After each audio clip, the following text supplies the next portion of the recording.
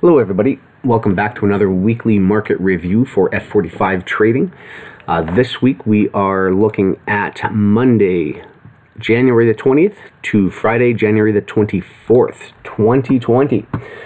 So we are now effectively in our third week of official trading for January for 2020.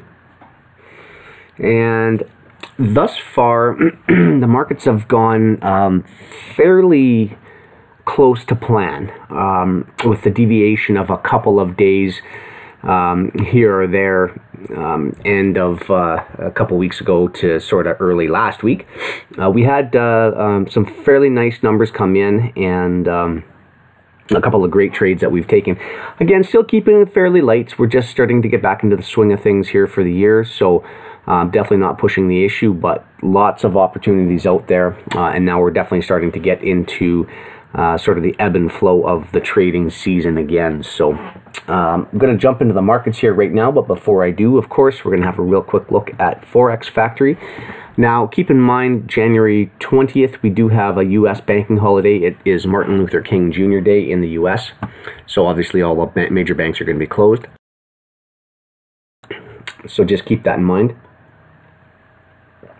Trading, please.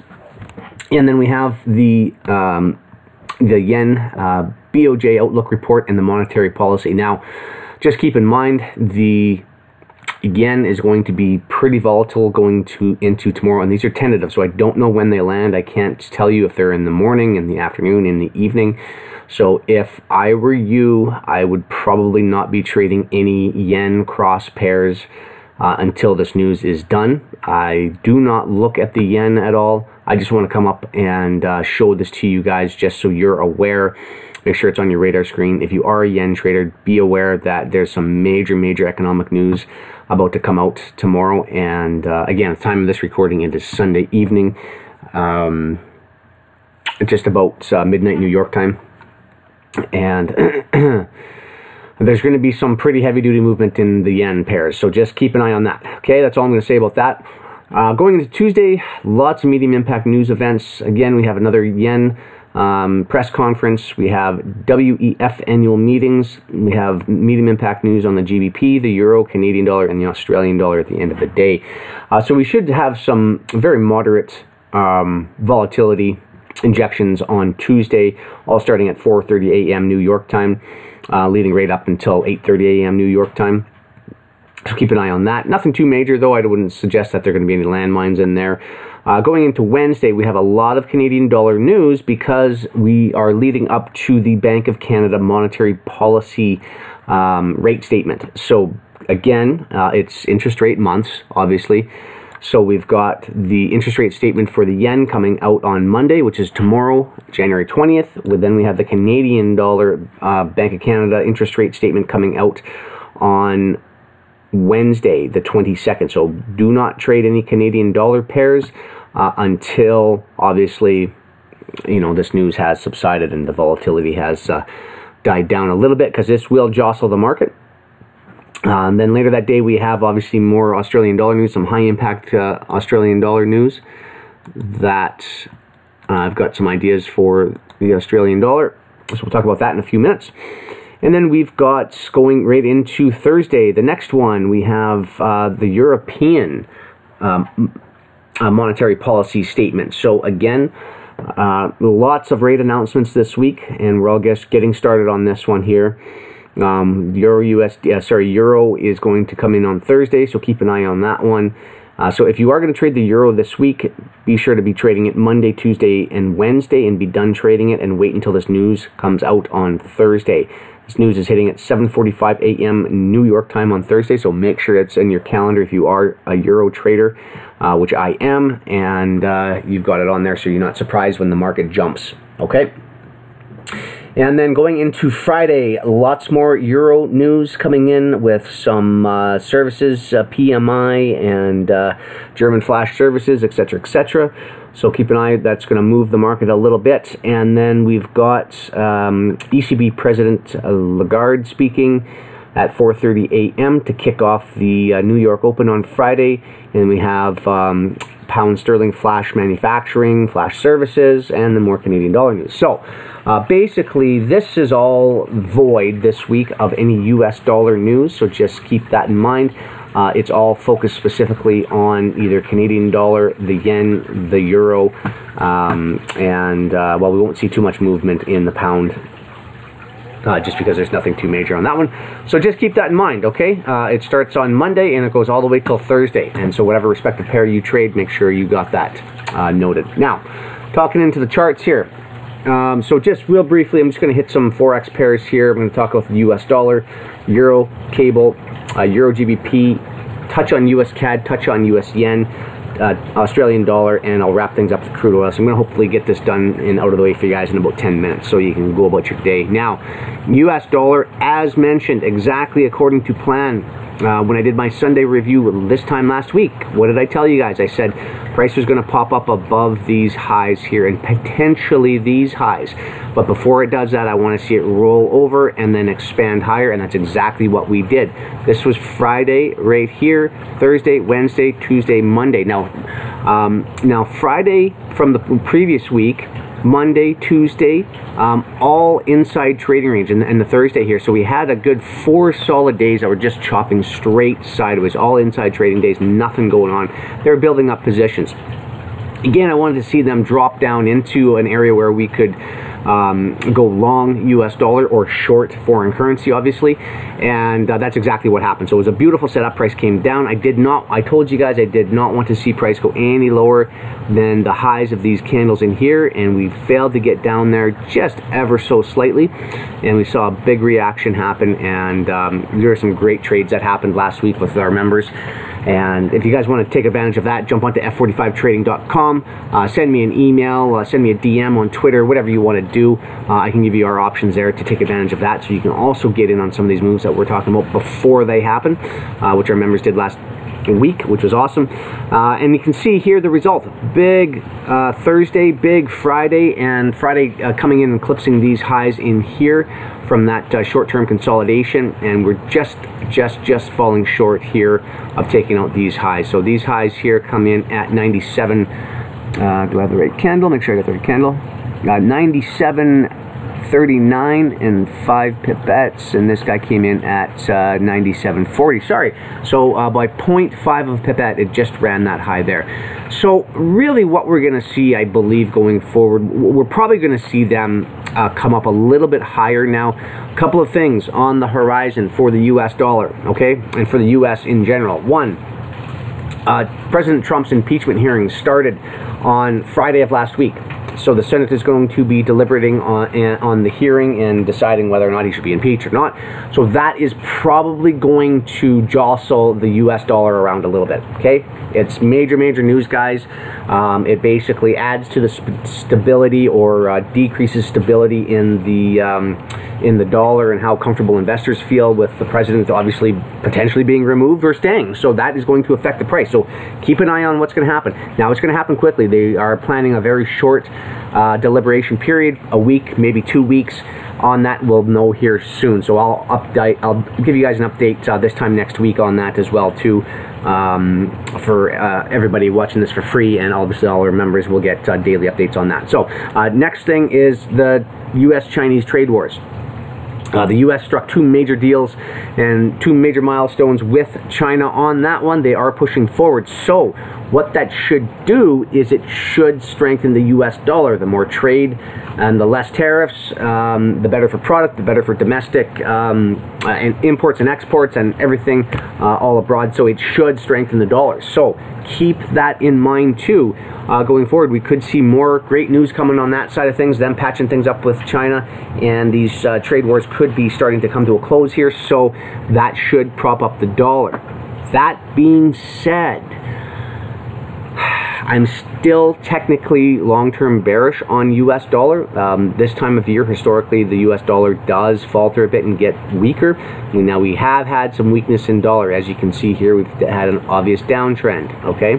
Price has been running lower. We've been creating lower highs and lower lows. Okay, now we did come down to a major area right here, swept underneath these lows, and a very strong rejection. I am anticipating higher price on US dollar, certainly higher than here, and potentially even up into just a little bit higher than this area, up into here, about 97.50. Now if we breach 97.50, what's going to happen is we're going to keep firing up, and we're going to be going all the way up to the 98 big figure range, somewhere in this area right here that I have highlighted. Okay, so really my line in the sand this week is going to be 97.50. So watch that number there. If we go higher than that, we're going to run up into here.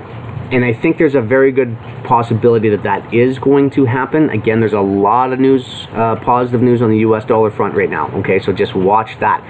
If, for whatever reason, we come down. Now, what we could do before we get up there is we could certainly come back down and rebalance all the way back down to this little consolidation area in here, where price consolidated for those 4 days. We could certainly want to come back down there, fill that range in, and then run higher. Certainly not out of the question. However, I think there's a strong likelihood that they'll probably just keep pushing this thing higher. Either way, by this time next week, I would imagine we'll probably be trading up into here somewhere. Okay, if not 97.50 and above, we'll definitely hit 97.50 and probably want to capitulate lower. If for whatever reason they don't want to take it any higher, so maybe this Friday's high at 97.40, which we just took out this high here by 0.5 of a pipette, that could be it. That could be the liquidity run right there. They popped it up, and then they're going to turtle soup it lower, and they're going to run. Now, if that happens, we'll know it because they'll be taking this low out. So as long as this low stays intact, we're going to keep going higher. If this low here gets taken out, we're going to trade lower. It's really that simple. Okay, moving on to Euro USD. So our target, obviously, on the week last week, we didn't get filled on the target yet. So I'll zoom in here a little bit, and I'll slide this guy. I don't need him. So what my target was on the downside was this low right there. As you can see, we just failed on Friday to get down there. Now, a couple of things. That's either going to show strength on the Euro USD, which means that probably if the US dollar is going to push higher, we won't see deep runs going lower on Euro USD because it's a little bit stronger. And then that could mean that once the US dollar does eventually roll over and go lower, then the Euro USD is going to make up for lost time and really get bullish. And if it really gets bullish, again, we've got these areas up here, which I'm going to have to start extending these out in time because I was expecting them to get hit on this bull run up in here. Still haven't been hit yet, but that's okay. So what I'm looking for here, again, just failed to get below. We can see the low here at 110.86. Low on this candle here came in at 110. Give me the candle. If you can see at the bottom of my screen there, sometimes this thing, there it is, 110.85. So by 1 pip, this candle came in lower, so we did not sweep any liquidity. Now we've got equal lows under here that I like to target, and we have a low under here. At the very least, I think as long as if the US dollar does continue to push up, we should get these lows here. So I'm going to put borrow this guy and put that right there. I think that could be the target. Now we're not talking a lot of pips here. Ooh, that's a really big tag. Let me calm that one down a little bit. 110.50. I'm going to say 110.50. I'd like a run below by at least 10 pips-ish. And that would give us, so we got a low of about 110.66 in here. So 110.50, that 10-15 pips. Somewhere right in that area right in here is kind of where I'm looking for price to run down. If we continue bullish on US dollar and Euro USD finally decides to take this low here, we should have no problem then running this low there. Now again, what we could see is them coming back up and trading a little bit higher into Monday, Tuesday. But just watch out, like I say, Thursday. Whatever you do on Euro USD, do not trade this on Thursday before that news. Or if you are going to trade it Thursday before the news, make sure you're either flat during the news, which means you don't have any positions on, or you have a massive stop loss on it because price will fluctuate. I can promise you on that one. Okay, so looking for further downside, Euro USD. What changes that? If price decides to run higher than let me slide this over, 110.50. If price runs above 111.40, then I believe we can switch our stance back to bullish. And I think we're going to see a low come in here and probably here before that happens. So, but again, you got to have the marks, you got to have your charts marked up and these areas noted. Bullish above 1140, bearish below 110, I'm sorry, bearish below into the target to 110.50 is what I'm looking for personally this week. So if that changes, I'll let my members know because you guys won't know until next Sunday until I do the market review. Pound dollar. Pound dollar really hasn't been doing a whole lot of anything. We had price run up last week. I'll zoom in one more time here. We had price run up into the lows of these candles in here. You can see that. Banged up into that resistance in there. And then Friday sold off very, very sharply lower. Very small ranges for the cable though. Friday was the biggest range of the week. And that one came in at about 110 pips or so. That was the biggest day since pretty much these 2 days back in here. So it's been a long time since the cable has actually moved a while, and we're really tightening up here. You can see prices really starting to jam down into a bit of a, you know, ascending triangle, so to speak, if you want to use that term. I don't always, I'm just trying to draw this out to you guys so you can visually see it, but I believe and I spoke to this last Sunday, that my eyes were going to Euro GBP for a continuation higher there, because what's going to happen there is it's going to lend to pound dollar weakness. Now, we certainly came down on the pound and rebalanced off of these highs here. You see that? We came in, made a high, made a high, made a high, consolidated, and then we pushed out of that high, ran price rate up, and then a big fast rejection, came back down and rebalanced off of these highs, and we had a nice little projection. A projection higher off of them, both 350 pips. Nice 1, 2, 3, 4, 5 day range. But since then we haven't done anything, and that was the end of December. So really January's trading, with the exception of, no, that was the 31st. So basically January's trading since the market opened in 2020 has been very, very weak on cable. I am expecting weaker prices. I know these lows came in here and jam back down into this consolidation level here.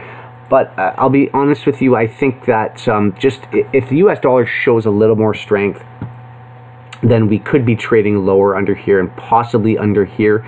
But right now, cable, it is consolidating. It's not really doing anything. So my thoughts are I'm going to be watching the Euro USD a little bit more.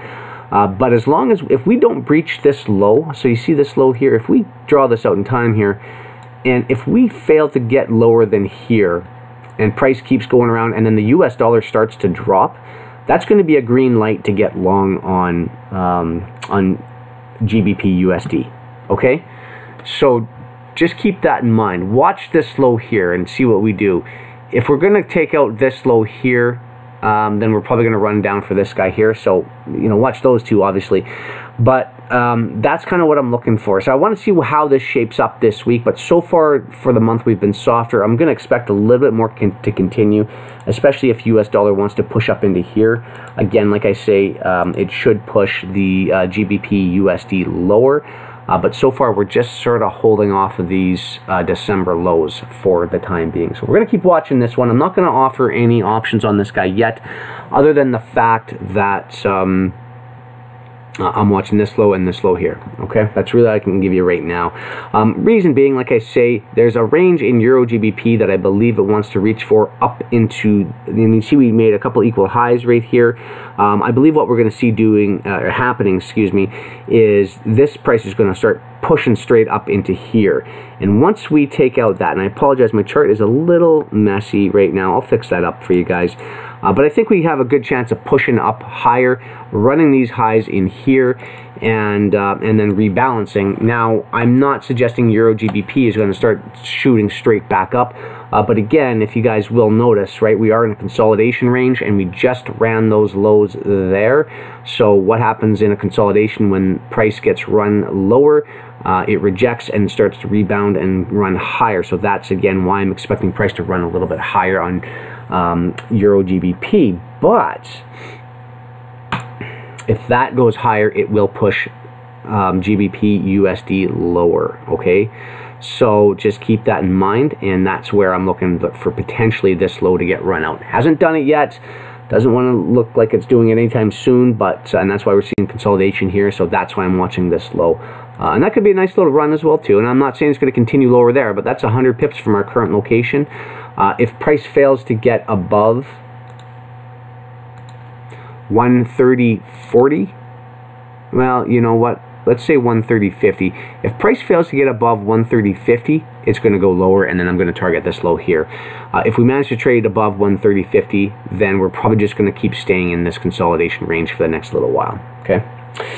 Moving along, US CAD, same thing. We've got a monetary policy release coming out on, I believe it was Wednesday, was it not? Yes. Canadian dollar, Bank of Canada rate statement on Wednesday at 10 a.m. New York time. So I am going to hold off my commentary on US CAD until that happens. So if there's any US CAD traders out there, Canadian cross pair traders, I apologize. You'll have to wait for my thoughts on this one. I'm not a super big fan of US CAD right now, and the main reason is just because of this price range that it's been in. Been just brutal to watch, and I really haven't had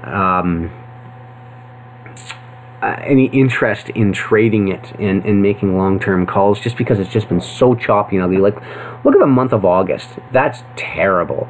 You know, month of September wasn't any better, and we had a nice drop into October, which we definitely got took advantage of, but then we saw price just kind of reverse, and I thought we were going to get these lows, and then just kind of meander back up, failed to get in there, and then we got short on a couple of trades in December, but really don't like it. And now we've just been sitting sideways again for the past 2, 4, 6, 7 days. So like I say, I'm going to hold off, and I want to wait for the monetary policy to come out. The Bank of Canada, I believe, is not forecasted to increase its rates. So that being the case, if we don't see an increase in rates, we should finally start to get back in line with what the US dollar is doing, which means we'll probably see price push up into here. And I do have some targets on US CAD that I'm looking at, mainly the 131.30 levels. So it's about 90 pips away from now, but I'm not going to say that we're definitely going to get there, just depending on what they're going to do. So I want to see the monetary policy come out before I make a call on that. But if you're joining us here in the free version, I'll give you my thoughts on it next Sunday. I'll put a pin in it until then, okay? US yen, again, talked about these highs here before it happened last week, and we saw Monday right out of the gate, boom, popped up, ran all those highs, and we are seeing continuation to the upside now. I believe you see this giant gap right in here, that there's a very good chance that 110.90s, 110.80s, certainly this high right here coming in at 110.65 is going to get traded to. So that's going to be my target to the upside. As long as we see continuation to the upside of the US dollar, US yen should keep pushing higher.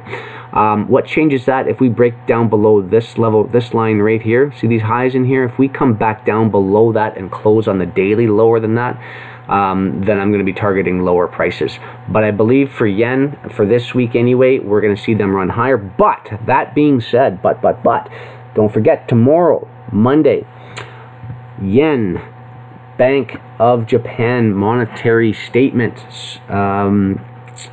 Whether I haven't even looked at yen either, so I don't know if they're increasing it or decreasing it. I apologize, guys. I don't do a lot of following on the yen. I know there are some of you yen traders out there, so I want to try putting the commentary in here for you.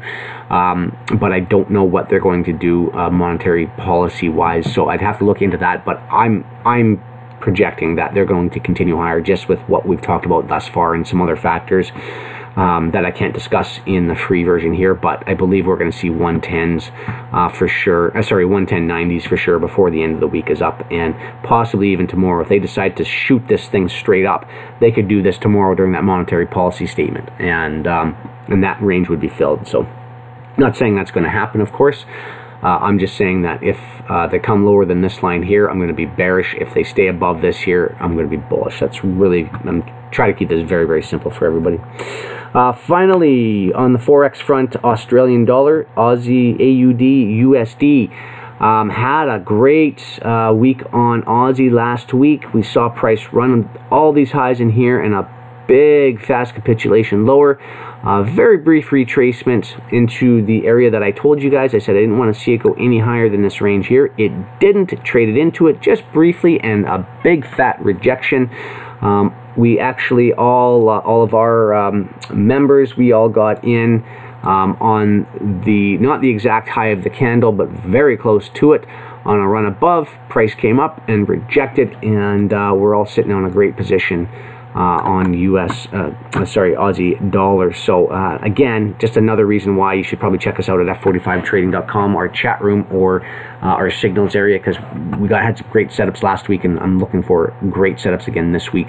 I believe what we're going to see again, I want to see these lows here taken out on Australian dollar right here. I want to see these lows gone, and I want to see these lows gone. Now, whether or not we get underneath these lows, I do not know yet. So that will depend on what the US dollar is going to do, but I believe by the end of this week, and I was hoping that last week we would have seen them come under these lows. We're still waiting for that to happen, but my target on this week is still going to be, I'm going to keep that at at 68.40 on the low, possibly even lower than that if we really get some movement downwards. Okay.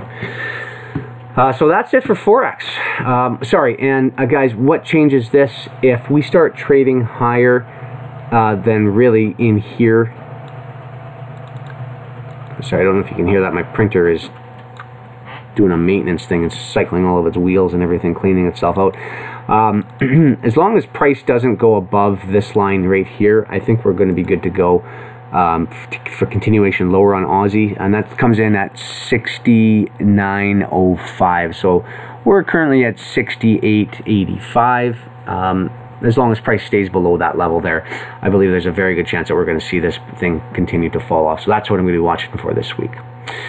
And finally, crude oil. Look at the bounce on crude oil that we had. Price came down and turned around in an area that I don't know why it turned around in. You can see lots of confluence at this 58.20 level, how many times price reacted off of that level, but we came straight to, and I was looking at that level and seeing if crude was going to hold off at it. It didn't. It ran right through it once, twice, three, four times, ran this low here briefly, and then rejected, and now we've gapped up. It's Sunday trading now, and we've gapped up. So I'll be honest with you folks, I don't like what I'm seeing on crude oil right now. It's messy, messy, messy. Yes, we certainly are in an uptrend. I mean, definitely you can see that there. However, we did take a major high out, a couple of major highs actually. Just failed to get above this high here, but took out this high, took out that high, and a big fat rejection ensued right afterwards. So very similar to this guy here. So that being said, crude oil is still a little bit of a mess. By all means, I would imagine what's going to happen is probably this same price fractal in here is going to expand itself out into here. I would not necessarily be taking any positions above 61.10. In my opinion, I believe that could be maybe 61, maybe 62, I should say. Get that level, pretty close. So I wouldn't be looking anything higher than this for now. Certainly we could see price trade up there this week. My target would be mainly 61, but I think as long as everything stays above, you see how we gapped up in here, as long as we stay above the opening for Friday, and I'll go down to an hourly chart and you can see that in here. Oops, let me zoom in a little bit better. So price opened up on Friday down here. As long as we stay above that, I think we should be continuing to stay bullish. But if we lose that, then they're going to come down, sweep this low, and possibly these lows here. I just don't have a lot of faith in crude oil being super bullish right now. The market's a little finicky. However, that being said, typically the first quarter of the year, crude oil is very, very bullish. I just hope what we haven't seen, I just hope we haven't seen an interim high here that's going to stay for a while, you know, but this was a pretty big price push up here. So just watching right now. Crude oil is still just getting started off for the year, so don't go crazy on it. Let's wait. There's much better times to trade crude oil. You know, as you can see, 2019 was a bit of an interesting year, but you know, if we can start getting into these runs like this again, or even these runs here, that's very easy to trade. A run like this, that's easy to trade. This in here is really miserable to trade. So I haven't been doing a lot of crude oil trading to the latter half of 2019, and obviously after all of the Middle Eastern events happening, I haven't touched it since, any of that stuff. So that's why I'm a little bit hesitant on it. If you are a crude oil trader, just maybe hold the pin for a little bit there before you throw that grenade out, and wait for this market to develop a little bit. So anyway, that is it, folks. I hope you enjoyed this review. I'll be back again for another free review next Sunday, same time, same place. You can watch for that, and I will make sure I post this link everywhere for you guys to rejoin. Make sure you hit subscribe down here in the bottom right hand corner if you haven't done so, and if you want to take a look at our member options, go ahead and visit us at f45trading.com. Send me an email to on my Twitter at f45trading, and I'd be more than happy to get back to you and give you all of our options there for you guys to take advantage of. So if you are a member, I appreciate you guys watching again, and we will see you in the chat room tomorrow bright and early. Have yourself a great day. Enjoy the rest of your weekend. Thanks for watching.